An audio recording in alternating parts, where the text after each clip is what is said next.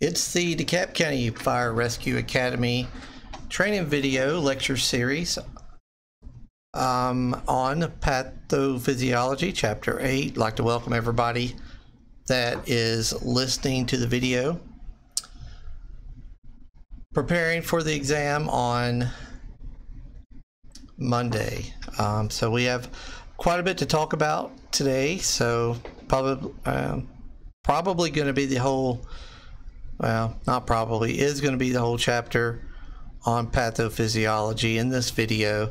So I'm sure it will be longer than I like to have videos, but it's, it's going to be used to study for the exam. So you can fast forward the video to the parts you need, or rewind, or however you'd like to do it, to use it as a study guide or skill for you. Hopefully you'll do well on your test. So let's just jump right in. Pathophysiology. So it's about perfusion, and that's really what this chapter is all about. It's about providing the cell with the oxygen, glucose, and other nutrients that it's going to need, so that cell can use those nutrients. And let's not forget, it's got to remove the waste as well in order for it to thrive and be healthy. The cell is important because cells make tissue, tissues make organs, and organs make organ systems. So that's why when we talk about cellular death, that it's so important. And so we open up the chapter and we talk about cellular metabolism, and we know from the classroom that there's two different types. There's aerobic and anaerobic. The role here is to, at the end of the day, provide energy, so that we can use that energy to provide all the vital functions that our body needs. So again, there's aerobic and anaerobic, but there is consequences when we're facing anaerobic, meaning cellular hypoxia.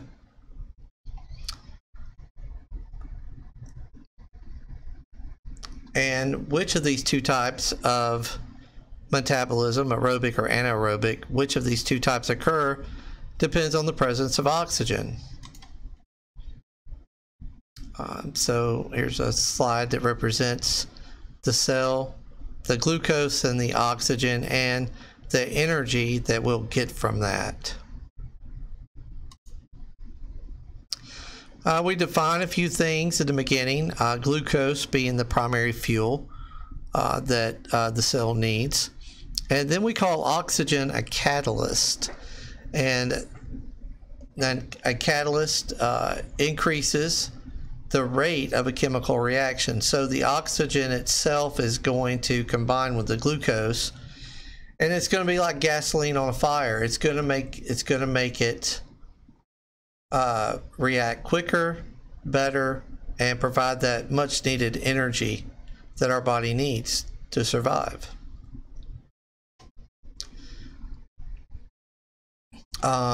We're going in now to the aerobic, and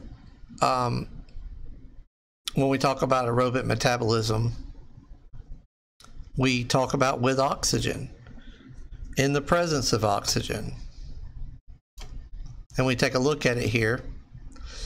We start off with glycolysis. Now, glycolysis is just this process that could be, it could have O2, oxygen can be there, or oxygen may not, but glycolysis will occur.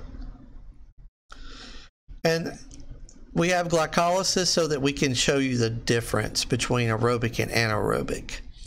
Glycolysis is the basic part. So what we have here is a cell, and this cell happens to have O2 in it. We have glucose that goes in the cell. We have O2 there, and we have pyruvic acid, and just O2 glucose is going to make pyruvic acid. And we could have no O2, we just have glucose in that cell reacting, and we're going to get pyruvic acid. So glycolysis does not require oxygen. And don't get too hung up on that. I just want you to know the difference between aerobic and anaerobic. So don't get hung up on glycolysis. Let's talk about aerobic. So here we go. We have oxygen and glucose that meet in the cell. We get a production of pyruvic acid, and we get a production of ATP. So what does that mean? Well, what that means is that we get a lot of energy. We get heat, we get carbon dioxide, and we get water. And so those are essential. We need the heat to maintain a body core temperature. All right, we need the water to be used in various places. And the CO2 we talked about is waste, and we get that, but CO2 also can be used as bicarbonate, and we can use that to fight acid buildup once it mixes in the blood with plasma. So a bunch of different purposes here with these. We call them byproducts. They're very, very much needed. But then we get to anaerobic, and so anaerobic, I've said, is the evil stepsister of aerobic, or stepbrother, however you'd like it, right? Without oxygen. So this is where the problem exists. So you can imagine anaerobic without. And so when I think without oxygen, think about folks who are having asthma attacks, who are, in a situation where they can't have a gas exchange. It's missing oxygen. So it cannot be good. We need oxygen vitally to live.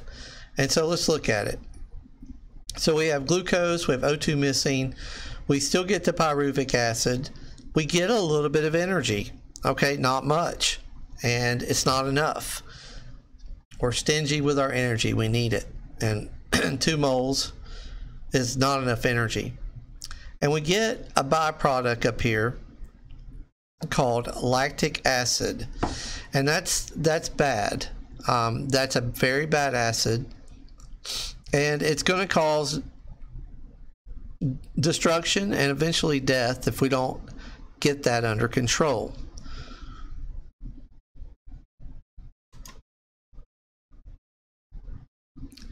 Now we introduce the sodium-potassium pump. And what I'd like you to know about the sodium-potassium pump is that what I talked about in class, it requires energy. The sodium-potassium pump requires energy to work. And we had talked about the potassium being inside the cell and the sodium living outside the cell. They're both positively charged ions. They enjoy where they're at, and the only way that they can pretty much get in and out of the cell is if they're pumped against their will in and out. That pumping against their will requires energy. And so the body responds and provides on normal basis, provides the energy needed. But the function of this sodium-potassium pump, and we're not going to get real deep in this, I'm just going to throw an essential function, is muscle contraction. And when we think about muscle contraction, we think about skeletal muscle, but we also got to remember that the heart needs this too to contract. So obviously, if we're having problems contracting the heart, then we're going to have issues, right? And that's just one of many functions that the sodium-potassium pump has. In an anaerobic metabolism, it begins to affect that and can eventually destroy it. That's why anaerobic is just so bad.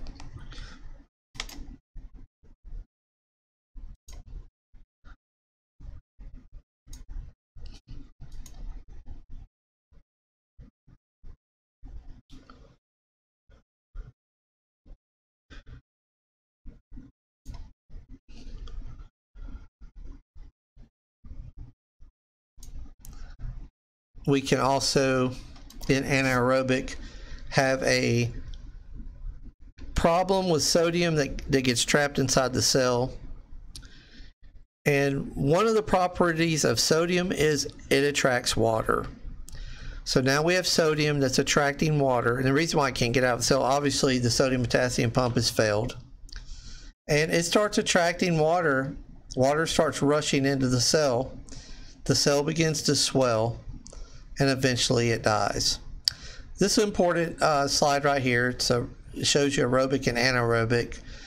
It shows you what you get. So we can look at aerobic and we see that we get aerobic meaning with oxygen. We get heat to maintain body core temperature. CO2 to be transported by the blood to the lungs and exhaled. But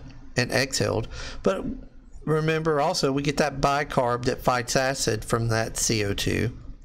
And then we get the water that's reabsorbed by the body or excreted.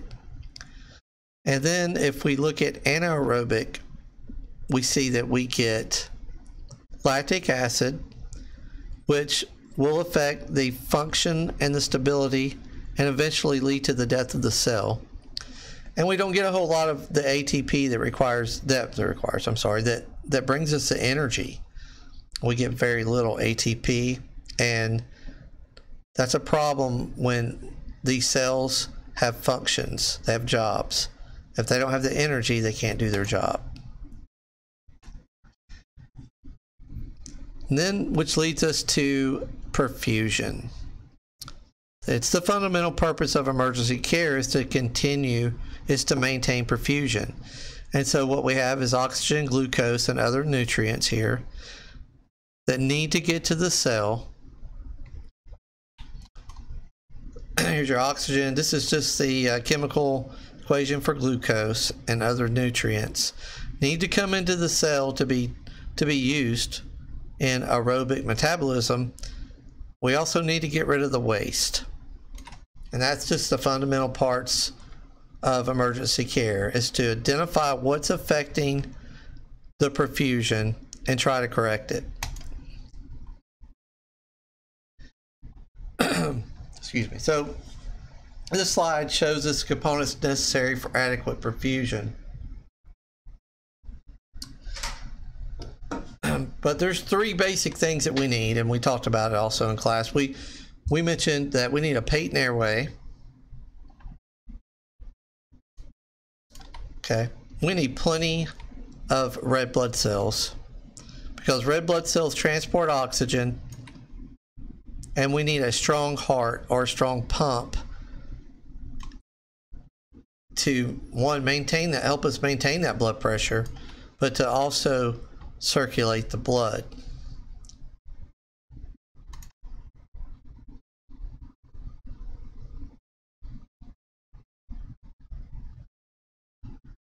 Any condition that interferes with maintaining perfusion results in anaerobic metabolism, hypoxia, cellular death, organ death, and ultimately death of the patient. Okay, so that which leads us into now. So now we're going to start talking about maintaining perfusion, and we can't maintain perfusion if the simplest things aren't there. And some of the simplest things is the ambient air. And I pay special attention to this oxygen here, because 21% oxygen is what we breathe in from the atmosphere. That can be represented in an FiO2 of 0.21. And the I, we're going to talk about meaning inspired.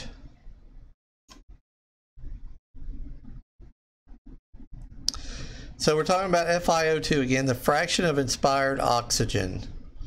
And the key word here is inspired. Inspired meaning that we can still inspire. We can still breathe in. And the key to breathing in for inspired, excuse me, is that oxygen reaches the alveoli. So when we breathe in, oxygen has to come in through the mouth, okay, come in through the nose, comes into the back of the nasal pharynx, or just, you know, the back part of your throat, all right, where your nose and the back of your throat come together. Comes down from there to the oral pharynx, which is what you probably think of as your common throat. From there down the trachea, and from the trachea, you have the carina there that separates the bronchi from the left and right. So you have your left main stem bronchus and your right main stem bronchus that leads to your lungs. Those get smaller and they're known as bronchioles, and down to the alveoli. But back to the eye, we have to be able to get that inspired air to the alveoli. And then we have FDO2, and that's the fraction of delivered oxygen. So when we inspire, we're doing that on our own. But if we lose the ability to inspire, then oxygen will have to be delivered. Okay, so oxygen's going to have to be delivered, and it can be delivered in a variety of ways. Here we show if it's delivered. Here's a BiPAP or a ventilation device. Okay, that's mechanically being delivered. I showed the example in class today of the positive pressure ventilation from a bag valve mask. That was us actually delivering oxygen. Now here's a oxygen mask that you would place on the face. There is no mechanical piece to this. The patient would just inspire oxygen in through the non-rebreather. And toxic gases, look, you know, toxic gases, and what I think of is in the fire department, all the guys at 24 who do specialty rescues, patient maybe trapped in a manhole deep underground. We get less oxygen from atmosphere when we go underground, and so we have to make sure that air is tested before we go traveling in, because without 21% oxygen, we'll start running into problems. All right, so we've talked about the atmosphere. Let's talk about the airway. Again, we're talking about perfusion and maintaining perfusion, and we can't maintain perfusion unless we have a patent airway. And when we talk about the airway, we'll talk about the structures in a second, but we covered that in chapter 7. But we'll review it again. We have, anytime we face problems from blood, secretions, vomitus, tissue, bone, teeth, any other substance that's going to restrict airflow down to the alveoli for gas exchange, then we're hampering perfusion. So we have to make sure that we identify that rapidly and remove it. All right, so we lead off here with the nasopharynx, and we can look here and see that the nasopharynx comes in through the nose, and you'll see right here. And it's probably the least complicated part of the airway. We have to still use special regard and pay attention to it, because everything from the nasopharynx is going to end up going down to the oral pharynx, and that is going to be our danger zone. But nasopharynx, usually we can control that pretty well. We just have to pay those special attention to it.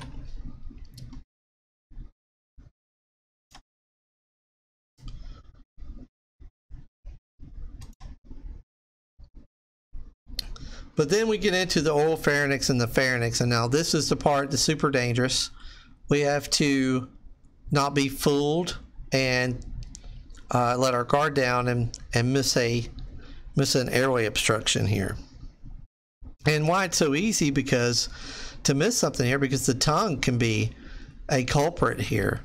The tongue can relax, and it can actually cause problems by allowing the epiglottis to slide down and block the glottic opening. We have to be very alert to foreign bodies. Any type of tissue swelling, that we might see that in an anaphylactic reaction. We'll talk about that in allergic reactions. Hematomas, so swelling from trauma in the airway, blood or vomit. The slide represents an obstructive airway, and you can see that the airway has been closed off here, and see the positioning of the head on the pillow has got the head bent down, and we would need to fix that in the medical patient with a head tilt chin lift. In the trauma patient, we would use a modified jaw thrust. Aspiration of liquids. So we have to be careful that liquids go down the esophagus into the stomach instead of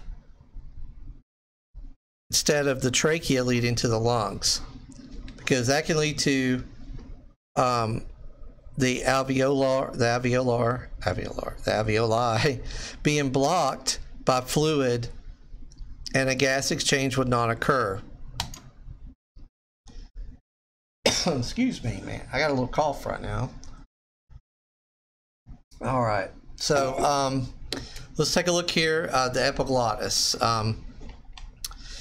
When we talk about the epiglottis, it is normally it's a gatekeeper in many ways. It helps to keep food and liquids out of the trachea, but if it gets infected and becomes inflamed, gets inflammation, it would change names. It then become epiglottitis, and it can swell enough to where it could block the actual glottic opening.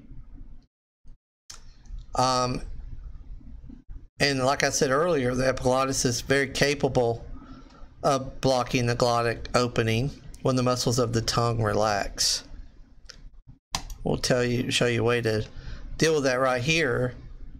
You'll see that there's the head tilt chin lift. This is designed for a medical patient, of course, without neck or spinal injuries. 2 fingers on the chin, 1 on the forehead.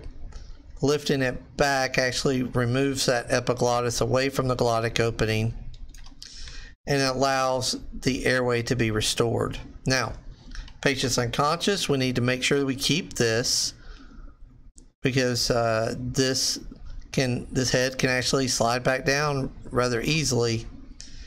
But there's airway adjuncts that we'll talk about in respiratory that we can use too to help us with that. Here we have the larynx. And now the larynx is going to divide the upper and lower airways.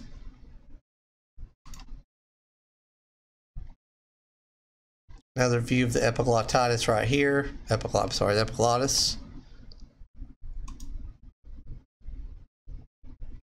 The larynx contains the vocal cords that you see here.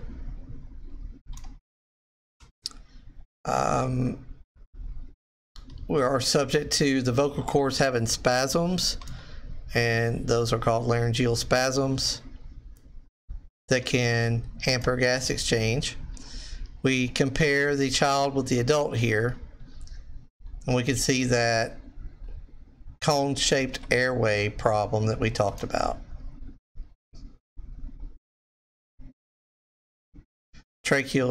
The trachea is distal to the larynx, and that's part of the lower airway. And then we have the trachea that comes down, meets up with the carina right here in the middle, splits off between left and right. We have your bronchioles that lead down to the alveoli. Here we show the picture of a bronchiole that is, sorry about that. a bronchiole here that is constricted from an asthma patient. And then here's a normal size bronchiole that can hamper gas exchange and cause an increase in CO2.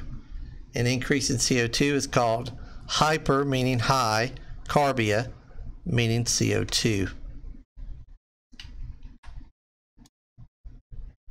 We talked about emphysema, and here we start talking about airway resistance, the resistance of air in the airways. So if your airways begin to shrink, then we will increase resistance. If the airways are nice and normal size, we decrease resistance. We talk about surfactant, and surfactant is there to increase surface area of the alveoli and allowing that O2 to be stored there and allowing the elimination of CO2. And the slide here shows an emphysema patient's alveoli compared. We can tell that we have a lot of alveoli in that slide missing. And that's the problem with emphysema. The alveoli is destroyed.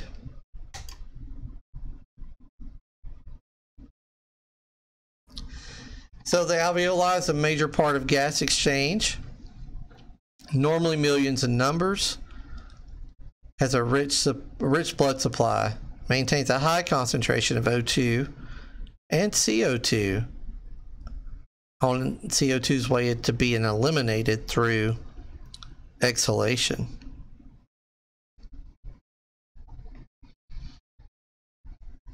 All right, and then here's your capillaries up here. And the alveoli capillary bed's very thin. And it's thin so that diffusion can have a short pathway.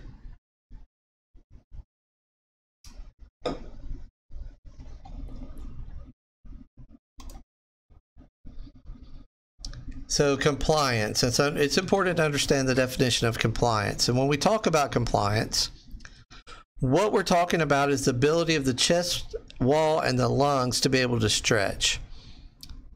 They must be able to stretch in order to allow for gas exchange.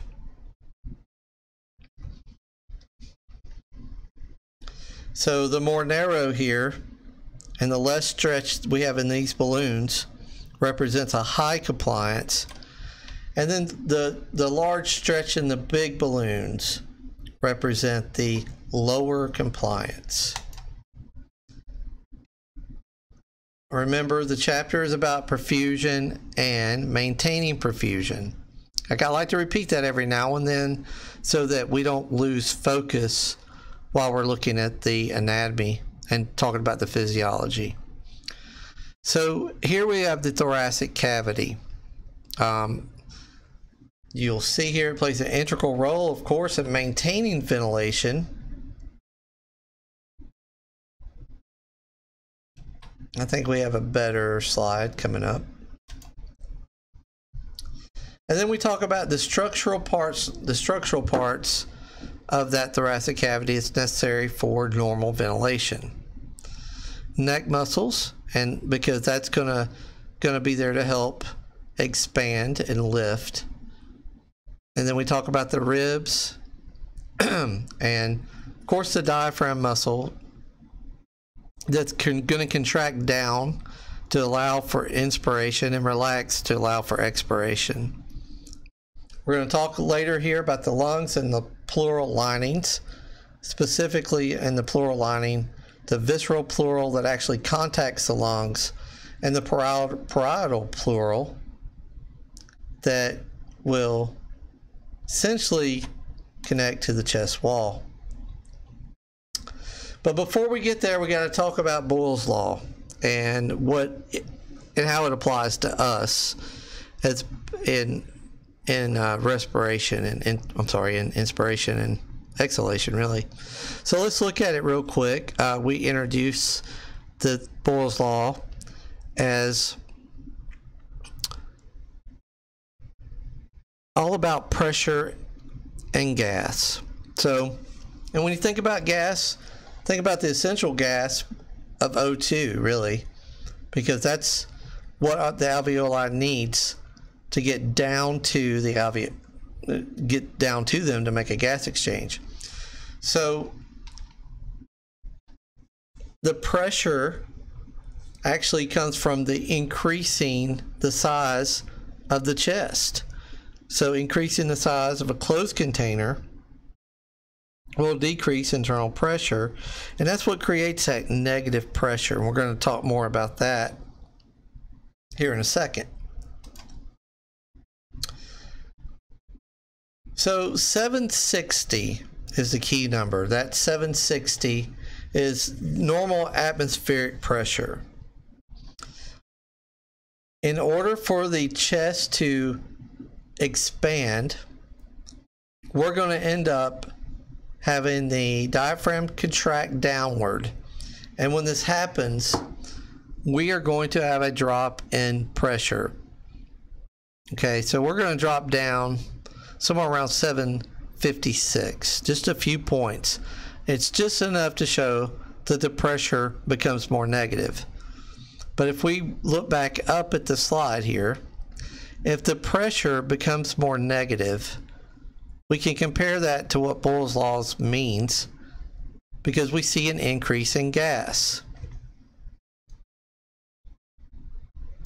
So with this increase in gas, the major gas, being oxygen, is allowed to come in and go down from the outside down the trachea to the bronchioles, and finally making it to the alveoli, because when pressure becomes more negative, gas increases. So let's take a look at when the diaphragm relaxes, what happens. Well, we can look here and we see that our atmospheric pressure goes up to somewhere around 762. So it's becoming less negative. So let's look back at Boyle's law, and we can see that it's inverse, meaning when pressure is increasing, the volume of gas is decreasing, which again makes sense because we're getting rid of CO2.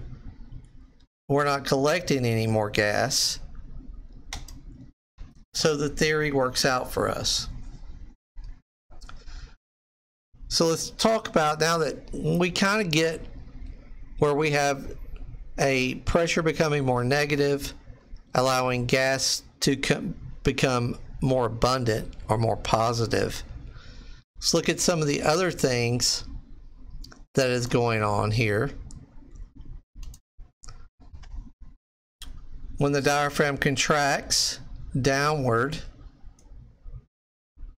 our rib cage is expanding and it's lifting up. We have the parietal pleural that attaches to the chest wall, with the visceral pleural that attaches to the lungs. When the chest wall expands, the parietal pleural helps to pull the lungs out. Helps to pull the lungs out so that they will expand. And when they expand, it opens up more room where the alveoli are, so that oxygen can be collected. And then when the chest relaxes, when the diaphragm relaxes, it allows that CO2 now to escape and move away. Here we have a slide that shows the external intercostal muscles, and what we need to know about those is that if the intercostal muscles have been activated, then we're going to be working harder, obviously, to breathe, and we're using more energy. So there is an energy requirement already for the contraction of the diaphragm.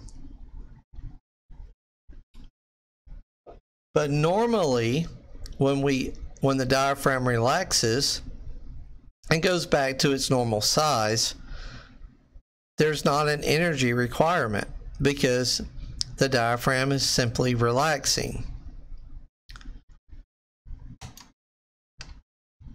However, we can change that up a little bit, because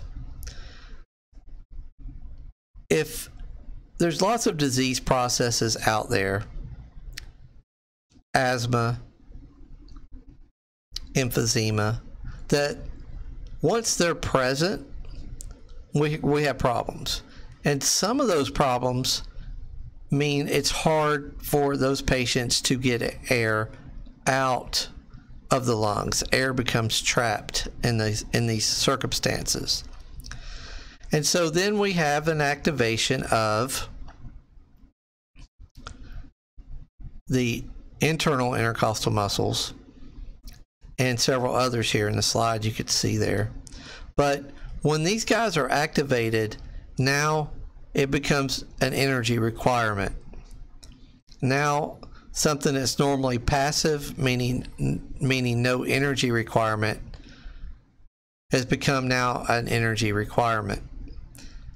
So why? I mean, why is this important, right? So this becomes extremely important because if I could take you back to anaerobic metabolism, we have very little energy already being produced and so many jobs that the cell needs to do.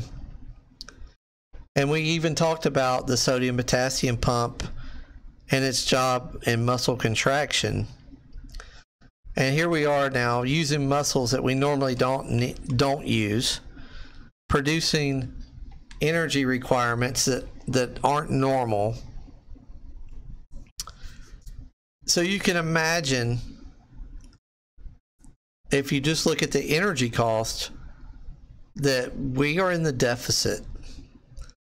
And when we become in the deficit of an energy problem or crisis, then it can lead to respiratory failure. Respiratory failure means that oxygen is not being sent to the alveoli, and so there's very little gas exchange occurring, and that's how respiratory failure can end up becoming a big issue. So what we say is that if you arrive and someone's working that hard to breathe, they're using muscles to inhale and muscles to exhale, that we should anticipate respiratory failure. Again, this chapter is about perfusion and maintaining perfusion. We identify that rapidly. If we have a patient who can inspire, then we need to be thinking about respiratory failure and having the equipment ready to provide the delivery of oxygen. Now, if the patient's already in failure, then we need to immediately go to work in resolving that perfusion problem. So we talk about increase in airway resistance. So what's that mean? It means it's more difficult to move air through the airways because they're constricted, or because air is being trapped. We can't, the airways are no longer working for us. They're becoming restricted. It's hard to move air through a restricted airway. And most common causes of airway restriction, we can look at edema, which means swelling within the airways, mucus, constricted bronchioles. And airway resistance, we're going to have an increase in that when the radius of the airways becomes smaller. It makes sense, right? So you have a straw, you're trying to drink something out of a straw. And then I go, hang on a second, and I give you a coffee stir. And I say, go ahead and take a drink out with this. Well, you notice right away that you can't get the same volume of liquid out of that coffee stir that you just did out of the straw. And that's the point. The resistance is increased because the straw is smaller. So we're back looking now at the parietal pleural and the visceral pleural. So the visceral pleural here connecting to the lung tissue itself. The parietal pleural in contact with the chest wall here. And something comes up now that we need to kind of pay attention to, is that we can see there's a space in between right here. Okay, and we like to call that the potential space. You know, I think of it as a potential space for problems, and it is. As long as the potential space is in its normal position, no problems, right? But if we lose contact, here with the visceral pleural or the parietal pleural to the chest wall, then we have problems. We already said that it's these connections here that when the chest expands, it lifts that lung up so that it can expand for gas exchange. So that's a major deal. But this space in the middle, it's unique because the space here is always negative in pressure. Okay, and you're probably thinking, oh, here we go again. Oh, this pressure and gas. Not really. I want you to just think of it as a negative pressure. But I kind of like to think of it as a vacuum cleaner. A negative pressure is going to suck, right? And that's what it does. And if we lose contact here and the atmosphere is open, then we're going to allow air to be sucked in to the chest cavity. And as you can imagine, air coming into the chest cavity, we're going to be able to we're going to bring it in with no problem. But once it gets in here, it can't escape because it's a vacuum. It vacuums air in. It's going to have a hard time escaping. So if I put enough air in, this lung here is going to eventually collapse. And you can imagine with the alveoli down here, if this lung collapses, we lose gas exchange. And remember, we're talking about perfusion and maintaining perfusion. If for some reason we lose the ability for that gas exchange, then we're hampering perfusion. So we will need to deal with that immediately. Whether it be delivery of O2 or whether it be calling for an ALS unit and having a paramedic come out and providing the necessary treatment to reduce this pressure inside the chest cavity.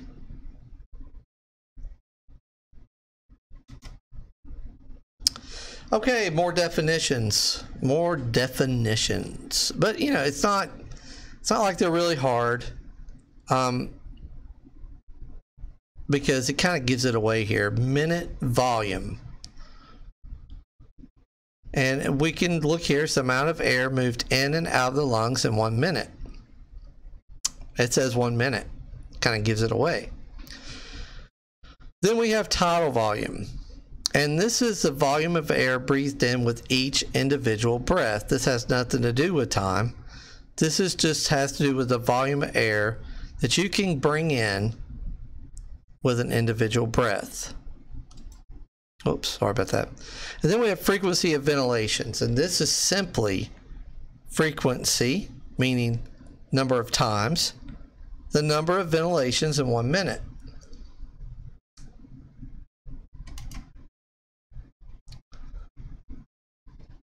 So now what the book does the author of the book, he really wants you to understand the process of bringing air in and out, and when this process is hampered, what the consequences are. And so that's why that's why we're getting into this. And I don't expect anybody to start figuring out extremely complicated math equations in the field in order to understand hypoxia. But we should take this time while we're in school to really get a clear picture of what it's like when you don't bring enough air in, and how that can lead to hypoxia, and certainly cell death, eventually leading to organ death and human death, the organism. So we have minute ventilation here, and what we're looking at is tidal volume, and we'll multiply the tidal volume by the frequency of ventilations, which is just your respiratory rate, the number of times per minute that you take a breath. Now, we're going to give you on average a constant number on average. And we're going to call that 500 milliliters of tidal volume. And you simply multiply that times 12 breaths per minute, and you'll come up with roughly 6 liters of a minute of minute ventilation. And we're calling that respiratory rate a minute 12. So that's all there is to that. But we have another one, and so this is called alveolar ventilation. So we just talked about tidal volume, minute ventilation. That's the amount of air that we're going to bring in. But now what we want to talk about is we want to talk about how that air reflects in the alveoli, because that's where we're wanting to get this air and oxygen, is to the alveoli. So we look at alveolar ventilation. We talk about the amount of air moved in and out of the alveoli in 1 minute. And we introduce dead airspace, because not all the air that we're going to breathe in is going to actually make it to the alveoli. So we're talking 150 milliliters is going to be lost just to not making it down to the alveoli. Drifting over here, drifting over there. And so when you look at it now, we're only getting a roughly 350 milliliters of that tidal volume to be used for gas exchange. So we're going to continue to show you why that's such a big deal. So when we look at alveolar ventilation, we're going to take that dead air space, which is a constant around 150, and we're going to take that and multiply it by the respiratory rate per minute. So we're going to give you 12 breaths per minute, call it normal. And we're going to take that dead air space. So we're going to take 500 minus 150. And so now from that 6 liters, we're looking at right at 4 liters per minute. So we went from 6 liters to 4 liters, reaching the alveolar for gas exchange. So now what we're going to do is we're going to show you a patient who's in respiratory distress. And we're going to show you that they're bringing in roughly a tidal volume of 200 milliliters, and they're breathing 28 times per minute. We're going to take 200 milliliters, and we're going to take 150 of that for dead airspace, and we're going to multiply that by 28 breaths per minute. And look here, we have 1.4 liters. So we went from a normal, after you subtract dead airspace, we're looking at 4 liters. That's a big deal. Now we're looking at 1 liter.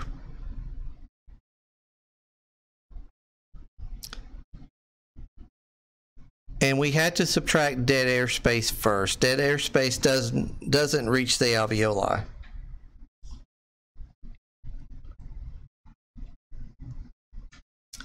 So this is the reason why when we talk about perfusion and maintaining perfusion, that we have to recognize respiratory failure we need to recognize when it's occurring, and we also need to recognize the treatment for that.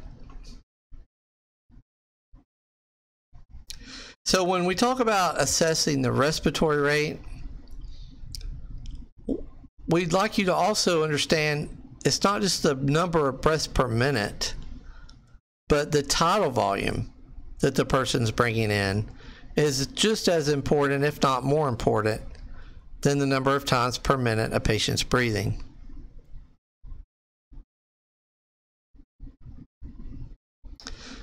Inadequate ventilation can certainly come from low tidal volume.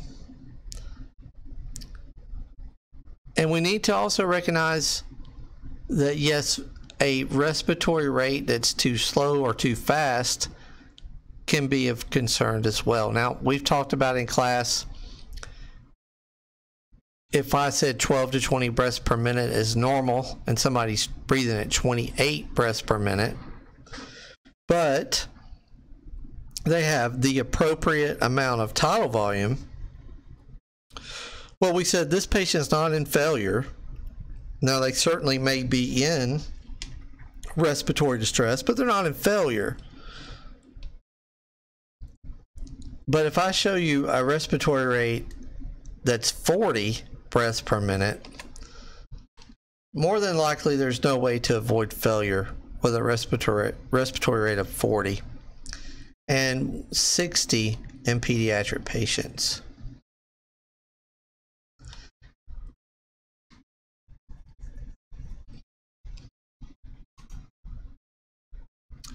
All right, so now we're moving on to the regulation of ventilation. We talk about receptors here.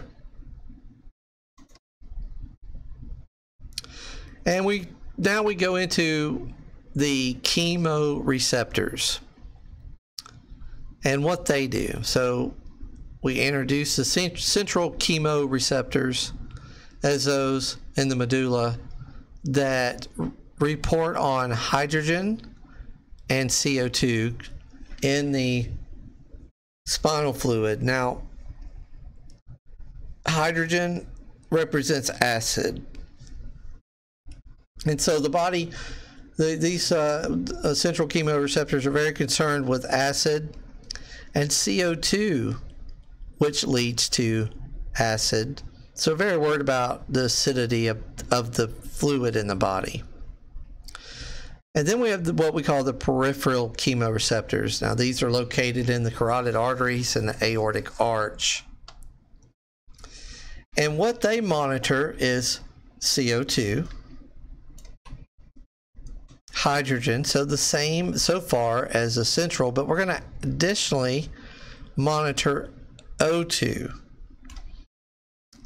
And so that's the difference between the peripheral and the central, is that we have the ability here to read O2. That's going to be important here in a second. Normal breathing individuals,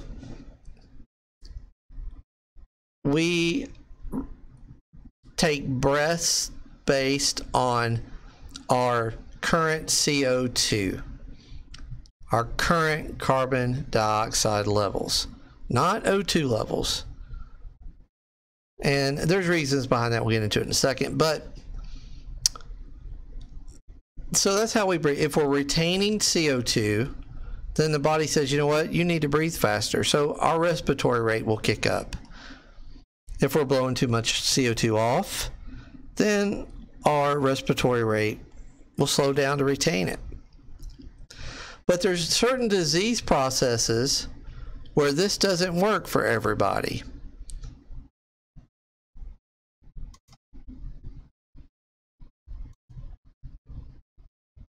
And those certain disease processes, such as COPD and emphysema, these patients, remember I said the emphysema patients have problems with their alveoli being destroyed. They have extremely challenged when it comes to gas exchange. They retain CO2 quite, a lot to be, because they can't get rid of it. And so the body says, I'm going to switch off. I'm going to start reading O2 because it's easier for me to distinguish the O2 in reference to the CO2. In normal people, the reason why our body runs off CO2 as the respiratory blood gas for inspiration is because we have so many alveoli and we have so much O2 that's stored in them that if our body read just O2, then you could stop breathing for a minute or two before the receptor would even pick up on a problem. But that's not the case for CO2 because it's being dropped off at the alveoli and breathed out. And so therefore, once it's out, and the process continues. So that's why it's a better gas for breathing. So we have a few more to talk about. Baroreceptors. Baroreceptors are those stretch receptors found in smooth muscle. It's not a, let me skip this slide before I get people confused. We have irritant receptors and J receptors. Baroreceptors are going to be in smooth muscle only. We'll get to those in a minute. But J receptors are in the alveoli, and they monitor the pressure inside the alveoli. I think the book mentions those short breaths that occur when the J receptors have been activated. It's reading pressure, and it doesn't want a whole lot more pressure in that alveoli if that's the case. So it starts regulating the amount of air coming in, and that would reflect short, small breaths. But J receptors are still kind of argumentative in many communities of the science world. The irritant receptors, well, they're just that.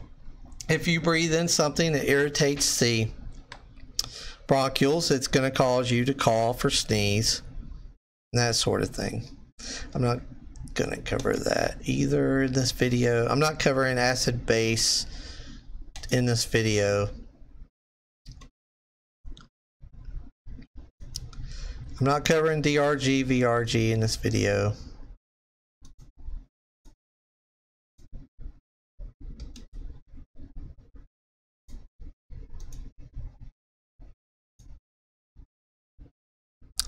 We'll talk about ventilation perfusion, the VQ ratio.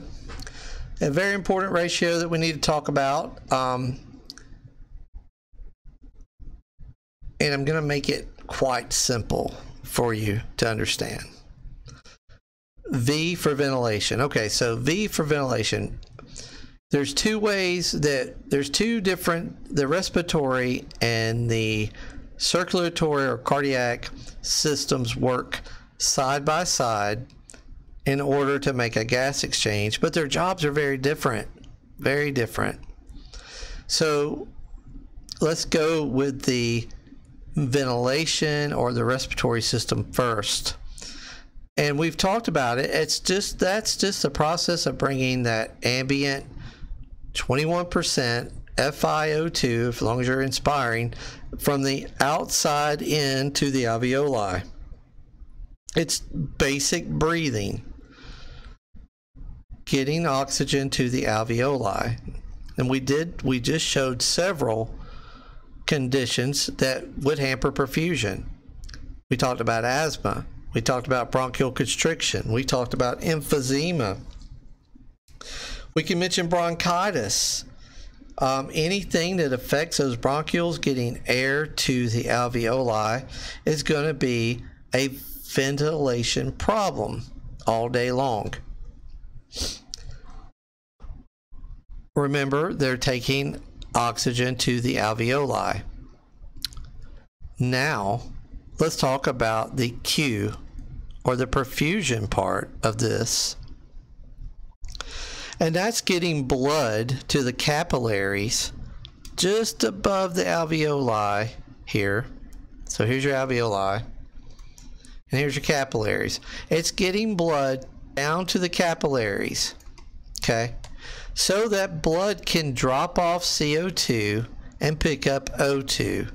Anything that affects the circulation of the blood, bringing CO2, dropping it off, and picking up O2 is going to be a perfusion or Q problem. If I'm involved in a car accident and I have a hemorrhage, I'm bleeding out, from an amputated arm, and I'm bleeding from there, we must stop that bleeding in order to maintain perfusion.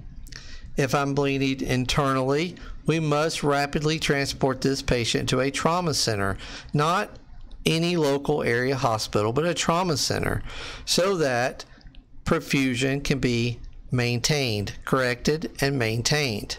That is a Q issue. I said earlier that there's 3 things that we need to do to maintain perfusion. 1, we need a patent airway. 2, we need plenty of red blood cells, all right, to deliver oxygen to the cell. And 3, we need a pump, a good pump, meaning the heart needs to be working properly. We need all of those to be working in order to maintain perfusion. Here we have the pump. If it starts not working correctly, we won't be able to send blood to the capillaries here to maintain perfusion. If we're losing blood, then we're losing red blood cells. Red blood cells that have hemoglobin and all that. And iron, we'll get to that in a minute, to maintain perfusion. So stop the bleeding. That's where we're at. Stop the bleeding. Okay, and so here we are talking about oxygen transport. Oxygen is transported via the red blood cell. The red blood cell is special because it has hemoglobin. Hemoglobin is used to transport oxygen, but even hemoglobin needs one more thing, and that's going to be iron. So think of it as hemoglobin being the car and iron being the seats in the car. Whoops.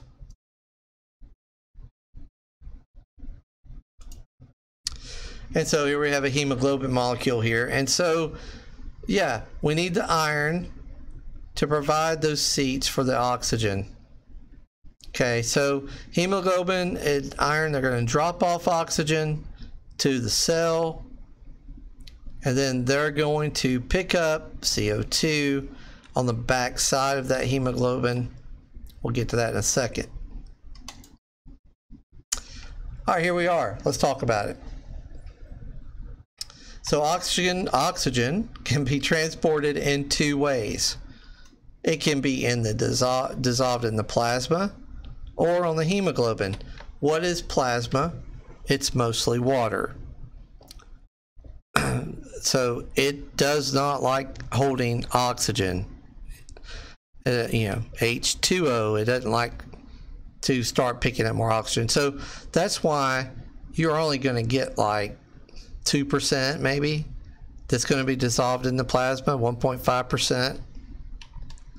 The rest of that oxygen, sorry guys, the rest of that oxygen is transported in the hemoglobin. So let's take a look. Let's go through this here. Blood comes in through the inferior, superior vena cava into the right atrium, through the tricuspid valve, into the right ventricle, through the pulmonic valve, and out through the pulmonary arteries. We're down here in the pulmonary arteries. We're picking up O2, and we're getting rid of CO2. We're going to come back up here, all right, through the pulmonary veins into the left atrium, through the mitral valve or bicuspid valve into that left ventricle. That left ventricle is going to pump us out through the aortic valve, and then out the aorta. We're coming down, and here we have a red blood cell. The red blood cell here has hemoglobin, and the iron is holding the O2 in place. The O2 is going to come out. Why? Because down here in this systemic tissue, there's very little oxygen. We're going to go from a higher concentration to a lower concentration here. Drop off this O2. See, we have hemoglobin, nothing on it. Now here we come. CO2 is going to come up here and attach itself to this backside of this hemoglobin molecule. And it's only going to be about 23% of the CO2 is going to do that. It's going to attach to the back side of this hemoglobin molecule. Again, because there is no hemoglobin, there is no CO2 up here, very little. This CO2, higher concentration, lower concentration. It's coming there. So 70% of the CO2 is going to be dropped off here into the plasma. Okay, and it's going to be transported as not CO2. It's going to make bicarbonate. Bicarbonate is found in all your antacids, Pepsid AC, I'm called Pepto-Bismol, I think. Anything that you take for as an antacid, and that's the reason why that is because sometimes the blood becomes acidic. Whoops, and it needs that bicarb. And so yeah, so here we are, and it's pretty cool because if it's too what we call alkalotic, I mean it's too basey, well, we could just pick up another hydrogen here and make a weak acid out of it. So it works out great for that. But we need to understand that diffusion process here and how CO2 comes up onto the backside of this and how it comes into the plasma. It will separate back out when it gets back over to the lungs. CO2 will separate out of this back into the lungs and we'll breathe it out.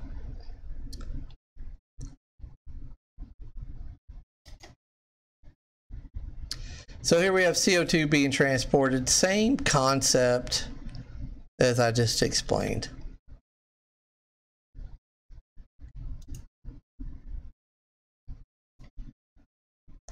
So let's talk about the blood real quick. We have some parts here that we need to be familiar with. We have the red blood cell that I just talked about, white blood cell. The white blood cell's job and function is to fight infection. And then we have platelets. The platelet's job is to clot blood. Okay, clotting. Again, we're talking about perfusion and maintaining perfusion. And if we need to maintain perfusion so that we don't lose any of these guys.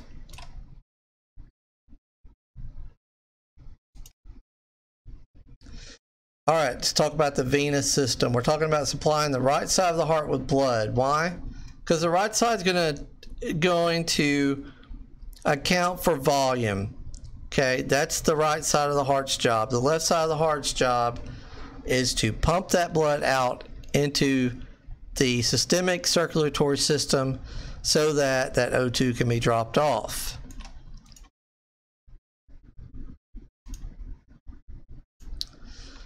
We're going to talk about hydrostatic pressure now. Hydrostatic pressure is the force inside that vessel. All right, it's a push, and what ends up happening is if the blood pressure gets too high, the heart pumps against the blood pressure, and a pressure called hydrostatic pressure actually pushes fluid in to the interstitial spaces just outside the capillaries. That fluid is known as edema, is going to leak out into those spaces and eventually cause swelling. When it leaks out, it can leak out and block the alveoli,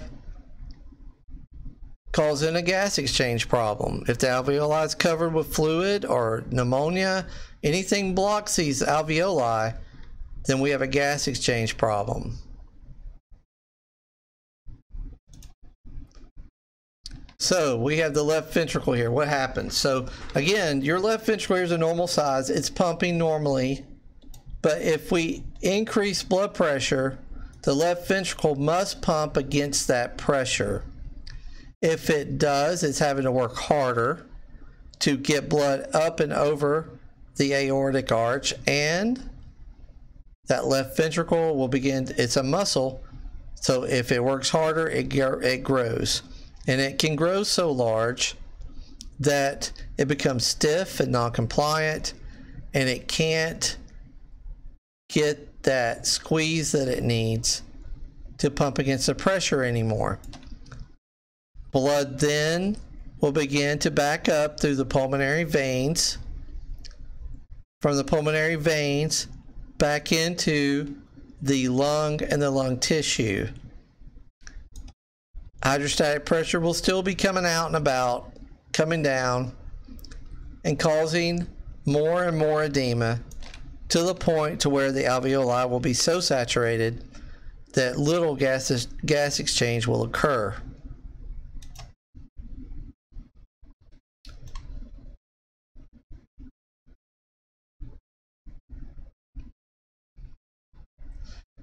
If this continues, like I said, the alveoli will collapse, and that will lead ultimately to cellular hypoxia, because if the alveoli collapse, gas exchange will not happen.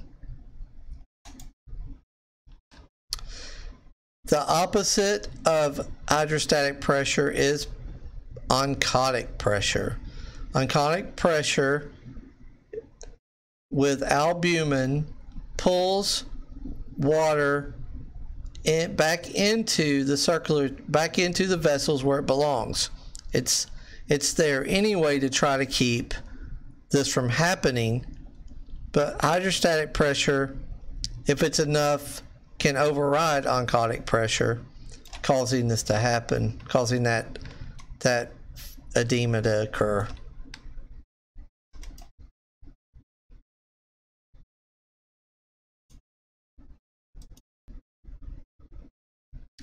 We're going to talk about pump function now, the heart functions.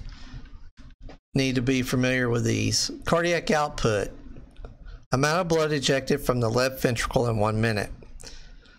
So cardiac output is dependent upon two things: heart rate and stroke volume. Cardiac output is a major influence on blood pressure. Normal cardiac output, about 5 liters, and it's the left ventricle that I just showed whose job is to pump that volume through the vascular system.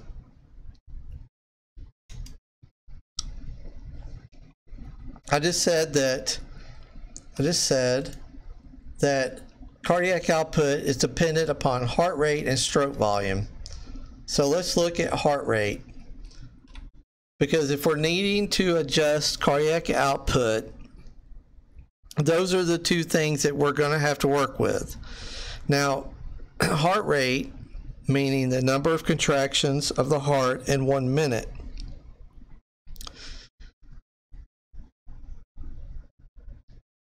And when we talk about the factors that control heart rate that we can work with, we're talking about the parasympathetic and the sympathetic.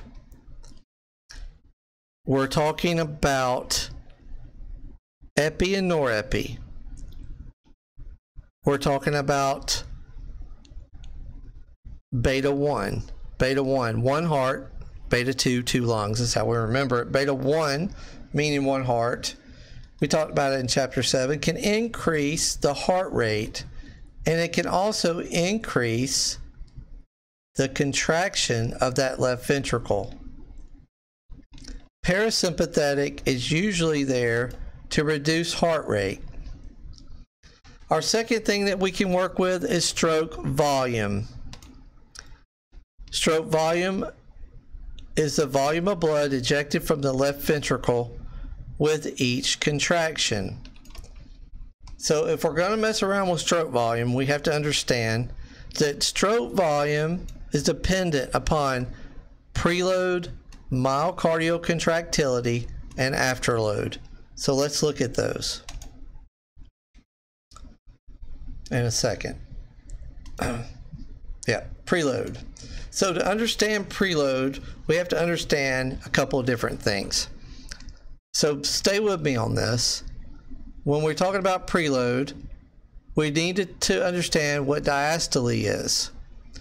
Now, diastole is the phase of the heartbeat when the heart muscle is relaxed. Okay, that's what allows that left ventricle to fill with blood. You can't fill it if it's contracting. It has to relax long enough to fill it with blood. And then we look at systole, and now that's the part where the heart muscle is going to actually contract. And it's going to send that blood from the left ventricle through the aortic valve and out to the body.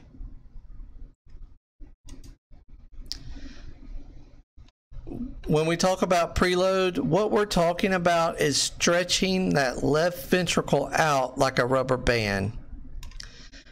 We're going to fill that left ventricle with more volume of blood than it's used to having. When we do that, it stretches the left ventricle out more than it's used to. And when we stretch something out just like a rubber band, it provides enough force to when we let the rubber band go, it shoots blood up and out with force and velocity out that aortic valve and into the aorta with, like I said, with force and velocity.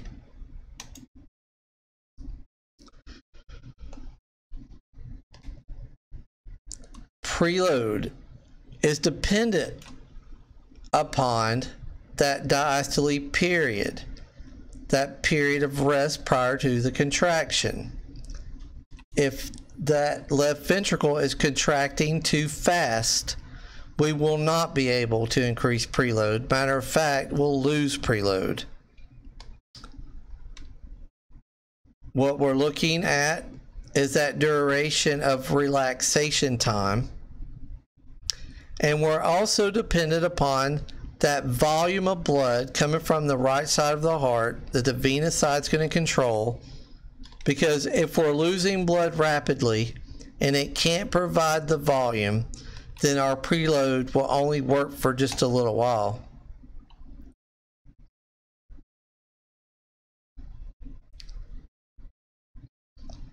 So when the heart rate increases, the duration of diastole is shorter, and obviously so, right? If it is pumping too fast, we're talking like 160 times per minute or greater, that's not enough fill time. We won't be able to increase preload. Matter of fact, we'll definitely lose preload. We'll lose systolic blood pressure. The left ventricle measures systolic blood pressure, and we'll lose it. Then we have venous return. And again, we're talking about the venous side, or the right side of the heart, controls that volume. If it's not able to provide us with the volume, preload will never happen. But if we can get greater preload, we will actually increase stroke volume, and we can increase cardiac output, and that will lead to an increased blood pressure. Frank Starling was the man who discovered this process, tested it, and can claim it as his own. If we have someone though that we have increased preload, then we need to understand that that's the body's way of compromising for a failing heart or blood loss. If we don't treat that problem, then we are going to not be able to maintain perfusion, and which is the heart of this chapter, guys. And then we talk about myocardial contractility. And what that means is just the strength of that ventricle to pump that blood out. We're going to get an increase from stretching that left ventricle, but we're going to have a little bit of help, remember, from the sympathetic nervous system, specifically beta 1, that's going to have the epi and norepi to increase that strength of contractions. But also, let me take you back to what we first started talking about, which was anaerobic metabolism. And we know that can lead to problems with the sodium-potassium pump.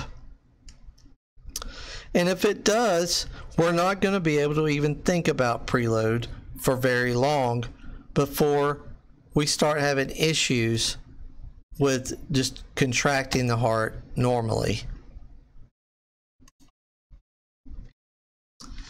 When we talk about afterload, that is the amount of pressure this left ventricle is going to have to overcome from the system already, from this right side of the heart. Remember, it's worried about volume, so it's vasoconstricting, causing that diastolic pressure to go up. The diastolic pressure, or the bottom number, but let's call it diastolic pressure, represents afterload. If we're pumping against a pressure, we're going to be having to pump harder through the aortic valve, through this curve right here, getting blood up and out. We're fighting gravity. Afterload can lead to heart failure, left ventricle failure, because we have an increase in cardiac workload. Systemic vascular resistance. All right, so if we are in shock and we have the right side of the heart working to increase volume, in order to increase volume, if blood loss is occurring, we've got to get that blood from somewhere. It's coming from those lower extremities. We're moving that blood up to the core, and we move it up to the core by increasing resistance. This is where, if we increase resistance, then we can see that also in the diastolic blood pressure. And this is where we start having that narrowing of the systolic and diastolic.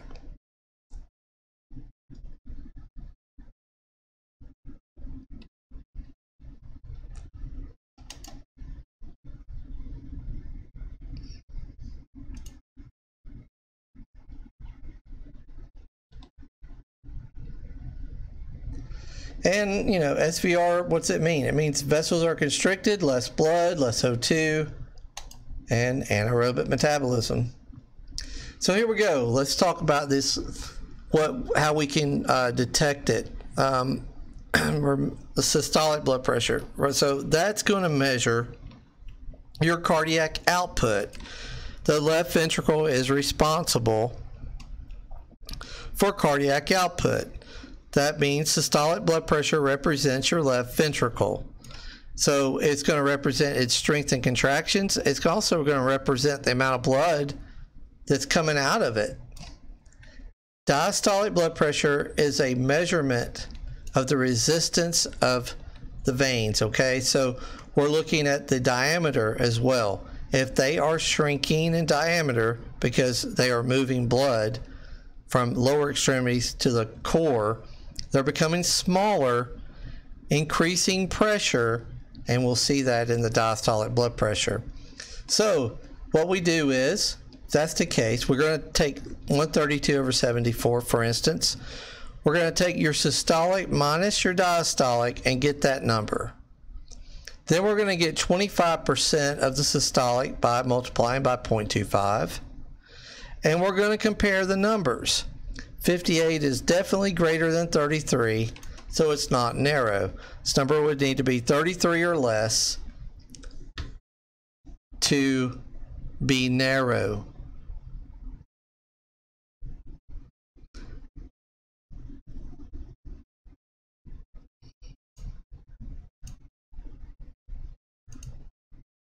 All right, guys, I think I finally got through it. I'm not quite sure. Oh, no, we're not. We got to talk about baroreceptors. So here we go. Baroreceptors monitor stretch in the aortic arch carotid sinuses. They send impulses to the medulla, indicating that the blood pressure can be high and needs to be reduced. If that's the case, the parasympathetic part of the nervous system is going to need to kick in. It's going to need to do its job. It gets called into work finally. And so what it's going to do is going to cause reduction of impulses and signals that go through, remember the SA node, AV node. It's going to slow the heart rate down by doing that. So here we have the baroreceptor's response to the blood pressure. So if we have an increase in blood pressure, we have an increase in the parasympathetic nervous system that's going to increase dilation. Okay.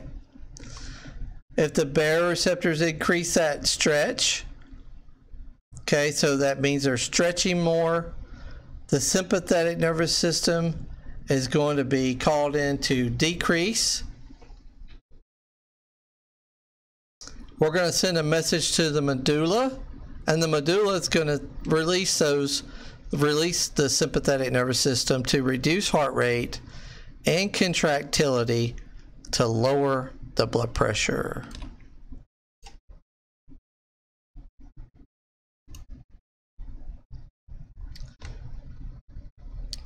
Remember the vasomotor center that's in the medulla? It's going to regulate blood vessel tone. It's constantly adjusting to the stimulation of the sympathetic nervous system.